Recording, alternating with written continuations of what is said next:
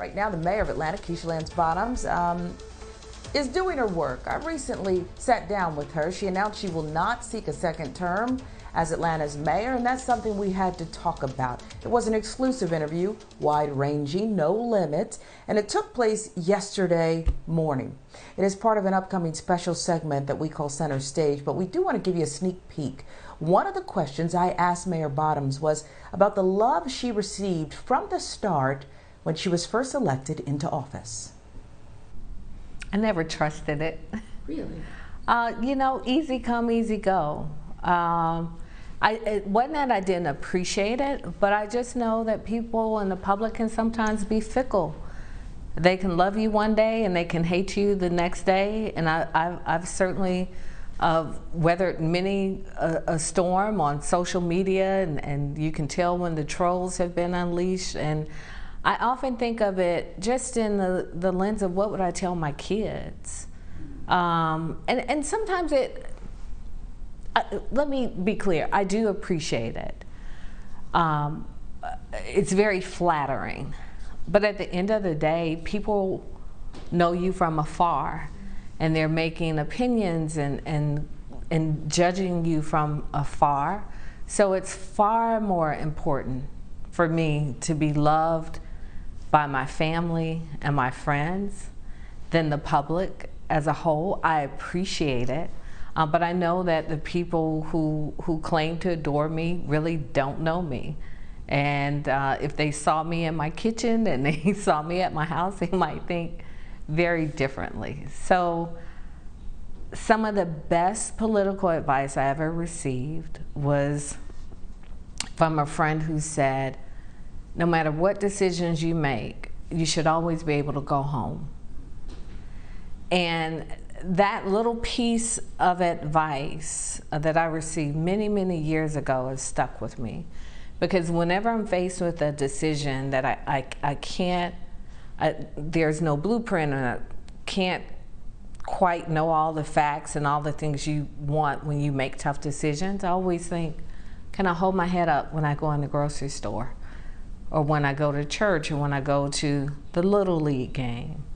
Is this the best decision that allows me to go back home and be okay? Yeah, she was ready for this sit down, and she really gave us a lot of time. We took a lot of time, so I do thank Mayor Bottoms for that. But we'd forgotten, and that's what the news cycle does, because it's so fast and furious. We've forgotten how many of those no blueprint decisions she's had to make from the start of her tenure as Atlanta's mayor. And you and I have talked about it. When you're Atlanta's mayor, you're de facto Black America's mayor. But, you know, she came into office and within 10 seconds there was a cyber attack, which is in the headlines. You know, we're hearing a lot about more and more of these shakedowns. Atlanta's probably was the first big city this happened to. And you'll hear her talk more about this in coming as we release more of the interview. But that's what she had to do. The FBI standing here, all of a sudden this breaks. Do we pay? Do we not pay? And she had a very sister answer for whether she was going to pay to get her stuff back. So you'll hear that. But, you know, there was that. There was the ongoing federal probe. COVID hit. She's fighting with Governor Kemp to try to keep people safe, you know, and she also had the unrest and what people felt she should do and not do.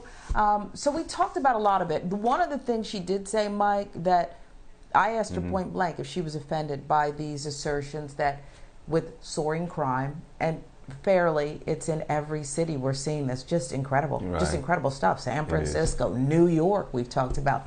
Everywhere. Whether she was offended at this assertion that she took her eye off the ball to become this star surrogate for the Biden-Harris campaign. And she was their star surrogate, and she delivered. She delivered Fulton County. And she did not appreciate that and said, look how long she spent more time with us than probably all those interviews put together yesterday.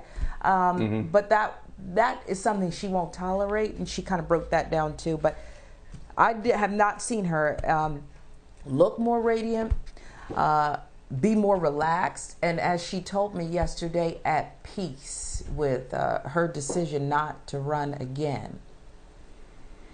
Yeah, she seemed at peace with her decision, and I loved what she said and her passion after she announced when she was not going to run for re-election. She basically talked about how much she loved this city and that passion, and nobody can ever question that. I felt that.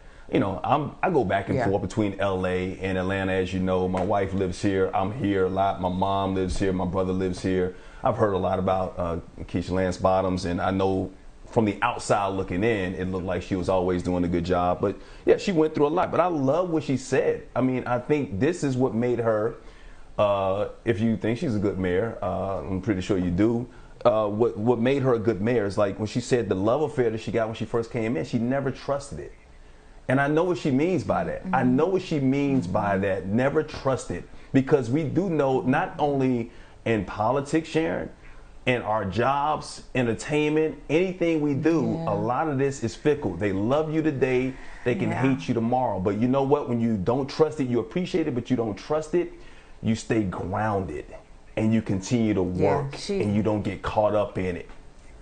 Yeah. She's a humble woman, a family woman. But when she said that, I don't know what I expected her to say, but that broke my heart. And that's not, she wasn't looking for sympathy. I'm just telling you, I felt it. It broke my heart because I felt like I want to support this black woman, as so many of us do. She earned the right to be here, and I felt like we let her down. I don't know if that's right or wrong, but that's it really was like a punch to the gut when she said that. Like, oh man, it's politics. And I think she understood. She knew what she was getting into when she came into the job. Good with it. But at the end of the day, she knows who Keisha Bottoms is. She knows she gets to go back home to her family. And once again, she said, I can look myself in the mirror and know I did what I was supposed to do. When you can do that, when you can say to yourself, you know what, I did what I can. And this is some of my favorite words. When I'm going through therapy, when I felt to myself, I used to care too much. But when I started saying my conscience is clear, and I felt that, and I really meant that, it helped me so much. So I wish her the best of luck in everything she does after she steps down as mayor, or after she doesn't get me elected. too. Yeah, she does. She gets a lot. She got a lot of things on the horizon though too. People are fighting for her services. That's another thing that I realized yesterday. Buckle up. You have not seen the last of her. I can't wait to hear the rest of it. Can't wait to hear the rest of it.